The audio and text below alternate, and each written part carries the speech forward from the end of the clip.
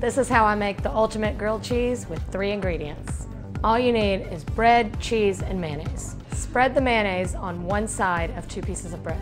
This will give you the best, most flavorful crust. Place 1 piece of bread, mayonnaise side down, into a preheated skillet. Add your cheese and the other piece of bread, mayonnaise side up. Let it cook low and slow on medium-low heat. Be patient. This will take a few minutes to get a nice golden crust and ooey gooey cheese. Then flip and let it go a few more minutes. And watch your heat level. If the heat's too high, the bread will toast, but the cheese won't melt. How easy was that? Crunchy, golden crust, and a cheesy, rich center. Doesn't get any better. Say cheese!